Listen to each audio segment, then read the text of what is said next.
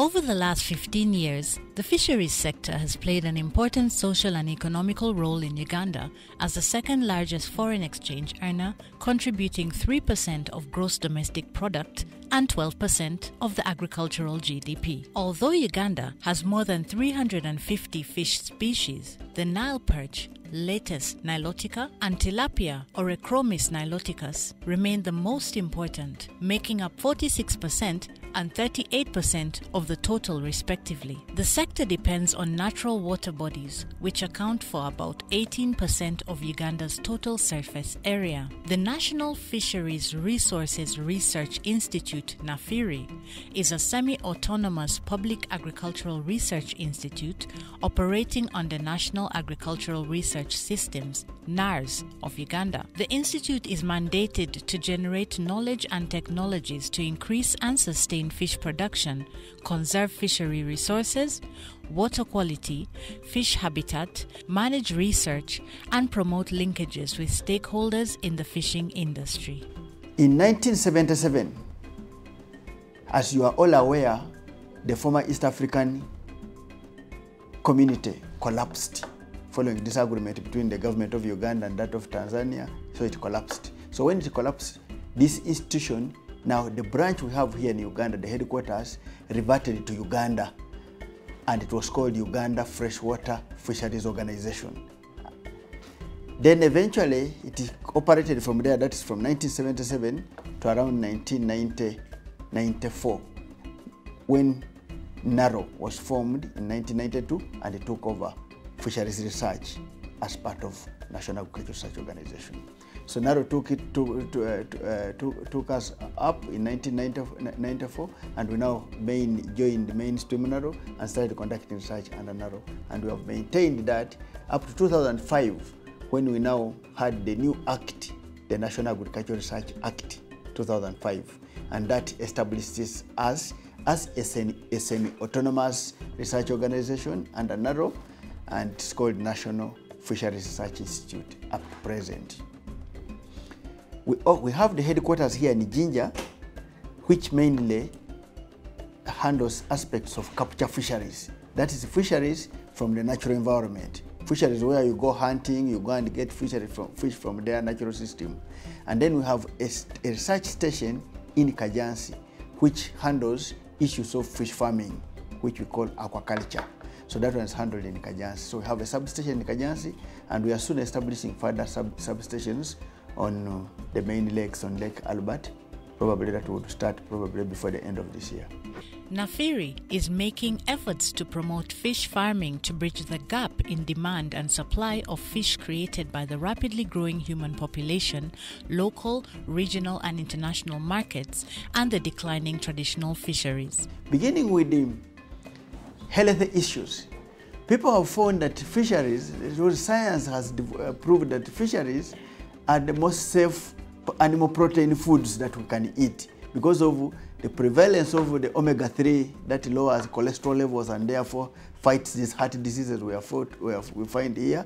Many people have found fish to be the most safe food, and even World Health Organization and the Food and Agriculture Organization of the United Nations have recommended fish as the most staple food which should be eaten by people. And today they have even raised the per capita consumption from, initially it was 19.2 kilograms per person per year, but today FAO says each and everybody must consume at least 25 kilograms per person per year. So by raising the per capita gives opportunity for us to consume fish. Now looking at the fishes that we have, the first opportunity is that we have so many species of fish. We have over 500 species of fish, and none of them poisonous. They are all edible. We can eat any form of fish. However, there have been changes in the abundance, particularly in Lake Victoria, which is the main source. Lake Victoria is the one which supplies us the largest quantity of fish. Over 70% of the fish we consume in Uganda is from Lake Victoria, then followed by Lake Albert and Choga, and then the smaller lakes on the body. We have, as a system, we have 5 major lakes in Uganda, and then over 160 smaller lakes. All these have fish in them, but Lake Victoria is the majority. So the change in Lake Victoria that I refer to was brought about by introduction of Nile perch. Lake Victoria originally had very many fish species, but in almost equal proportions. However, the largest quantity had become the small cichlids. We call them locally nkeje. I think you know nkeje. These ones you find on sticks. People use them now for treating measles and etc. So at the colonial time, it was felt that this fish could not sustainably be eaten by people. So it was better to look for a way of putting there a fish that would transform this. So they considered Nile perch, which was originally in Lake Albert. When we talk about introduction of Nile perch in Lake Victoria, people misinterpret this information and think Lake Victoria, Nile perch was brought in, is a foreign fish was brought in from outside Uganda. That's not the case. It was simply transferred from Lake Albert, where it originally exists. It evolved in the Nile system, and that's why it's called Nile perch. Then it was only transferred into Lake Victoria. So when it was transferred into Lake Victoria, its terms of reference was to eat this smaller fish and convert it into what the colonialists termed table fish, fish of table size, fish which you can convert and put on the table and people consume. And Nile perch, when it entered in the lake, it actually accepted the terms of reference and fed on them, converted into big fish. At that time, when we started, the names were crossing. It was being called sablenya because of a lot of fat, but had very few people who were eating it. So another opportunity arose. It quickly hit the commercial market, and the factories were established. We got up to, I think, 22 maximum number of factories we got in Uganda, up to 22 fish processing factories, which came all targeting Nile perch, and they were processing it for export. So we're earning a lot of money out of it, but the challenge came that we now overfished the fish. Between the years 2000 and 2003, the Department of Fisheries Resources, DFR, under the Ministry of Agriculture, Animal Industry and Fisheries, MAIF, organized a number of national and local level fisheries stakeholders consultative workshops to discuss the major fisheries management issues affecting Uganda fisheries sector. The major problems identified then were fisheries resources depletion and environmental damage and poverty among fishing communities living around Ugandan lakes such as Victoria, Albert, Choga, Edward, and George. They continued now hitting them until the population of the large fish came down. Then they went for the smaller ones, who were actually in a process which you can term defiling fish, if defilement can be applied there, because we're also eating the younger fish. In capture fisheries, when we started, the first and important issue we made was the issue of coming up with the idea of having a size that can be harvested, which we call the slot size. People started on Nile perch and they didn't know where the fish that would be targeted. So we did our studies of studying the size at which the fish breed, the size at which the fish has the highest potential to produce, and we came up with what is called the slot size. And the slot size was to determine the lowest size of the Nile fish that should be caught and also fix the uppermost size. Actually, we are proud to say that in the whole world, we are the only first team in a region which came up with the lowest size and the upper size. The lowest, people have used it elsewhere, but putting the upper size was only our own innovation. Because the lowest, we protect the younger fish. But the upper limit, we also protect the large fish. The potential we have in Nile perch, for example, for your information, Nile perch has very high fecundity. Fecundity is a term that is used to indicate the number of eggs it can produce at a given time. Nile perch produces 140 eggs per gram of body weight, indicating if you have a fish which can grow to 100 kilograms, that one will produce for you up to 14 million eggs at a go. So a fish which has that type of breeding is important because you only need very few adults to produce this. So we fixed the upper limit to produce those few adults. Another achievement for NARO is that it has studied and mapped out the critical fish breeding areas in Lake Victoria and has requested them being protected. NARO has also successfully created and implemented an eco-friendly biological control system for lake weeds, which were a destructive force preventing many economical activities on the lake. In the area of aquaculture, we started on the area of cage culture.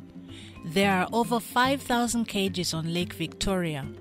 NARO has come up with a system where we can produce large quantities of fish in a small volume of water, in low volume, high density cages. We are now producing up to 120 fish per cubic meter of water. In Kajansi, through fish breeding programs, NARO has started producing fast growing tilapia, which grows by 2.48 grams per day, compared to the wild tilapia, which grows about 0.65 grams per day. Then also, in the area of fish feed formulation, we have come out with fish feeds that are cost effective.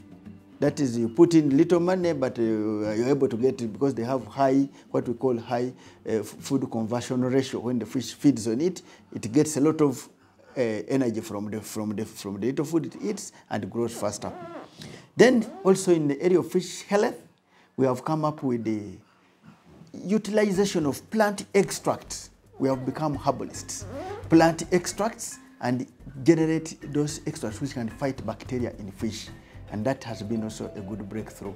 The human impact on the lake, with the increased activities around the lake such as sand mining, illegal cage fish farming and environmental stress, has implicated the lake and fish populations in the form of pests and diseases, general fish health, new lake weeds such as Kariba weeds, and silting of the lakes due to clearing of the marginal vegetation which is meant to naturally protect the lake. But because people have become very many more, they have cleared all those. And as we clear this marginal vegetation, we now allow the silting of the lakes. A lot of water has been, land has been cleared, and the soils end up entering into the water, making the lakes shallower, making the rivers where they pass shallower, and also making the water misty. And if the water gets murky, it's no longer clear, even the fish breeding is interfered with. There are some fish actually breed by seeing each other.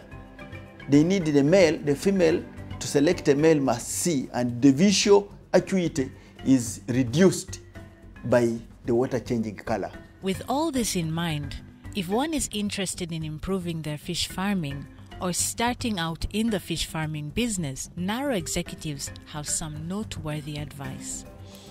Fish is still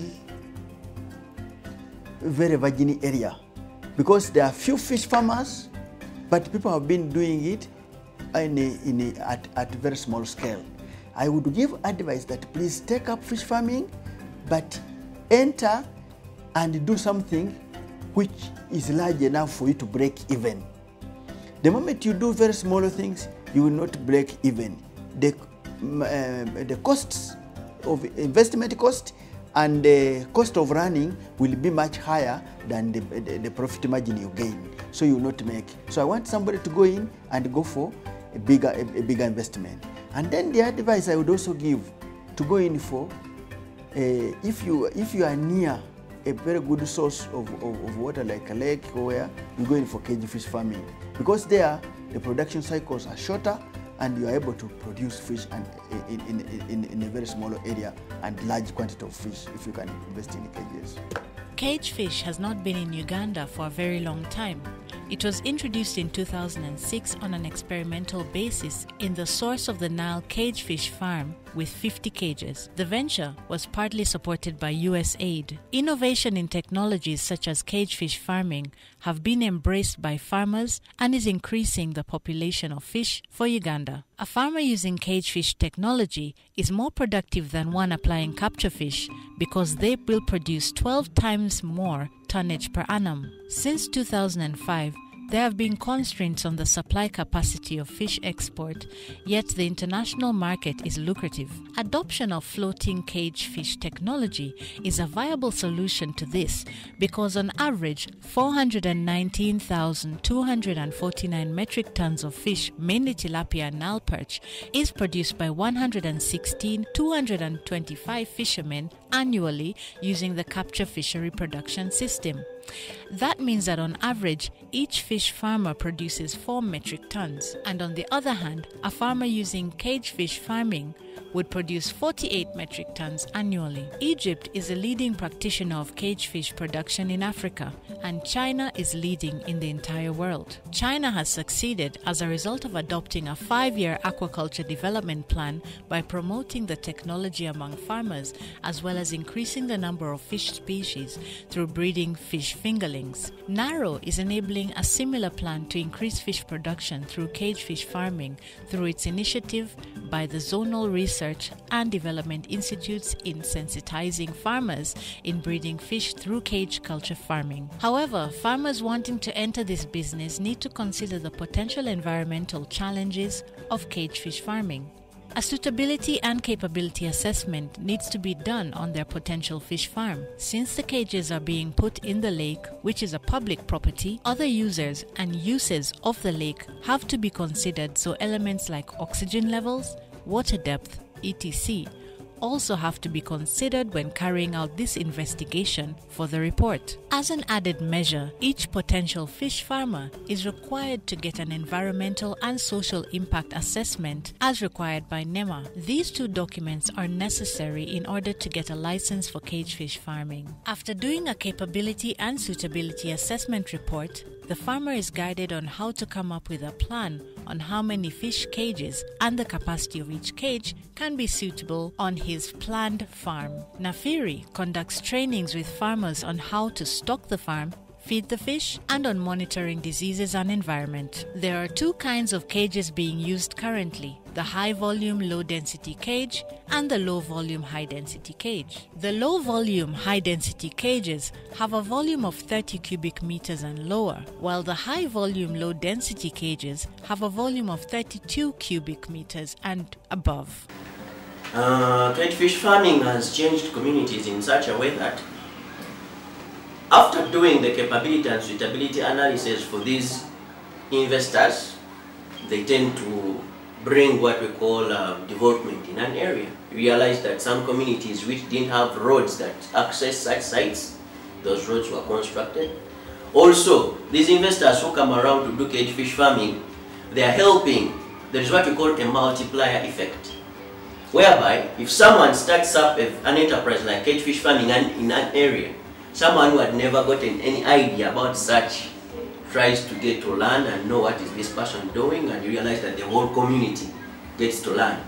In 2006, there were only 50 cages to begin with, and now there are over 3,000 cages. A guideline for selection and zoning of sites for cage fish farming, as well as a manual for the successful operation of cage fish farms and aquatic sites, has been developed by NARO. The guidelines and manual are applicable in facilitating establishment and operation of cage fish farms in Uganda and other East African states sharing Lake Victoria. A cage fish farming site was established near NaFIRRI in Jinja to act as a site for research and demonstration on cage fish farming technologies. Other sites that have been identified for cage fish farming and aquatic parks are in Busia, Mayuge, Jinja, Boikwe, and Kalangala districts, and they have been mapped out to provide information on the sizes of the operation areas. Now in Sunfish Farm we do 3 main things. We do the breeding of fish. That is where the activity is in the ponds.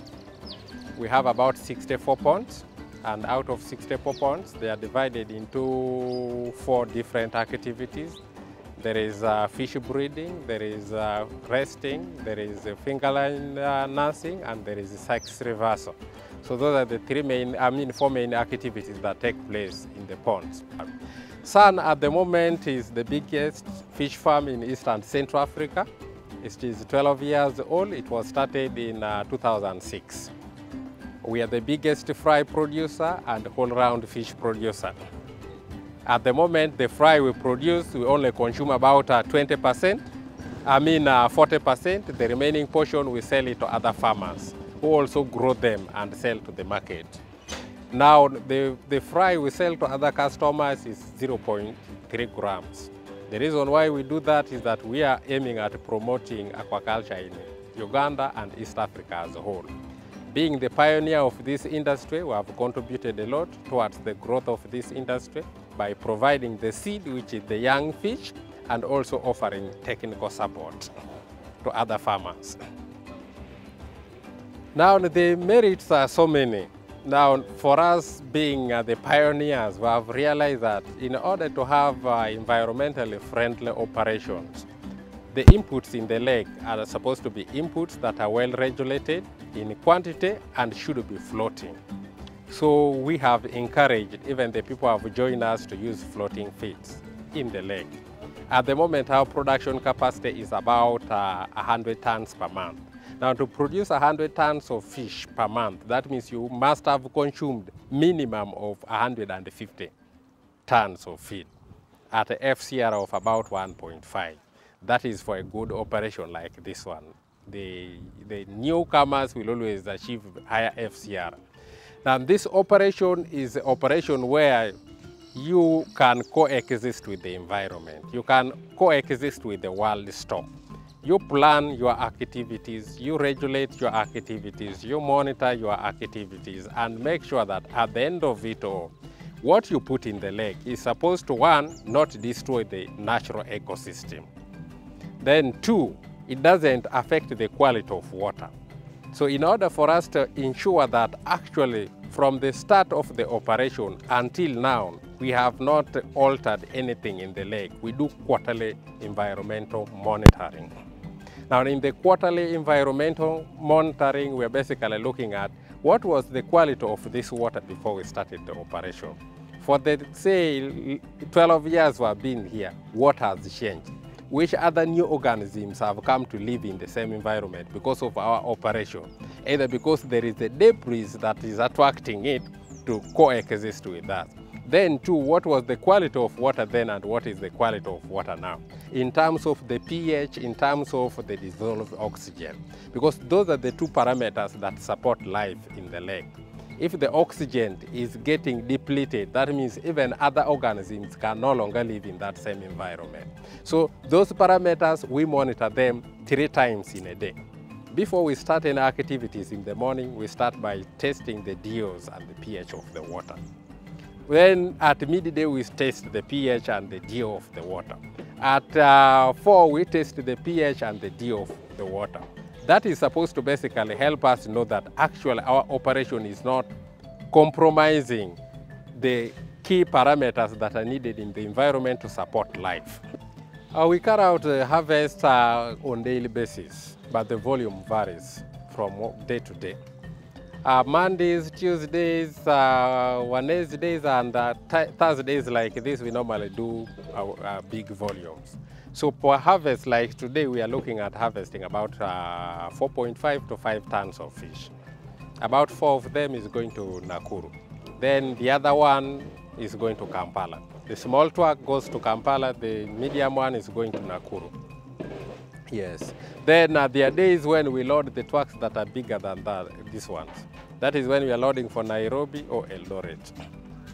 Yeah. Now, there are many things. One, in order to promote food security, we need to have controlled the production of white protein.